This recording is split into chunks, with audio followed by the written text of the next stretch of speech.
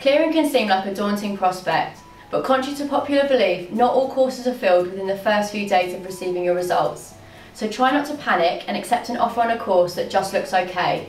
Instead, take a deep breath, take your time, and make sure you give yourself the best possible chance of being offered a place on a course that really works for you.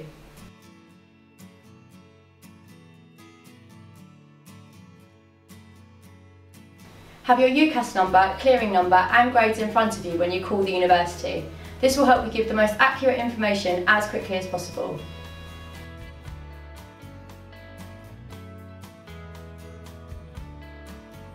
If you can't get through to a university first time, don't worry, just keep trying. The phone lines will be busy during the clearing period. It's also a good idea to ring from a landline, as the line quality will be better than a mobile.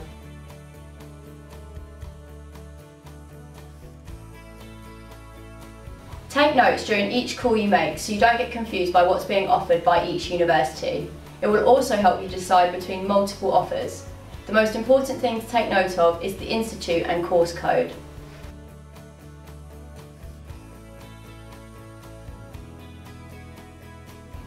Once you have decided to accept your offer at your chosen university, you must refer yourself to that university via UCAS Track. You'll need the institute and course codes in order to do this. The offer will then be accepted by that university and you will be shown as placed on UCAS Track within 24 hours.